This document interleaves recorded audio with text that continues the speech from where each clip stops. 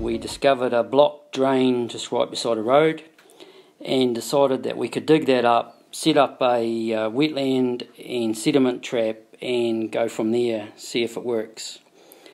We dug up it was an overflow pipe that was blocked. We dug a sediment trap at the beginning and then did a squiggly ditch line that followed the pipe to the roadside.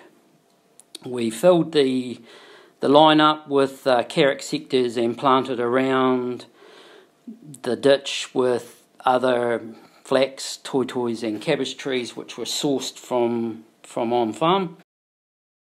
The costs of the project includes digger time, fencing material and the erecting of the fence, the tractor airs for the post ramming, and 2 labour units that did the work, which came to $2,000.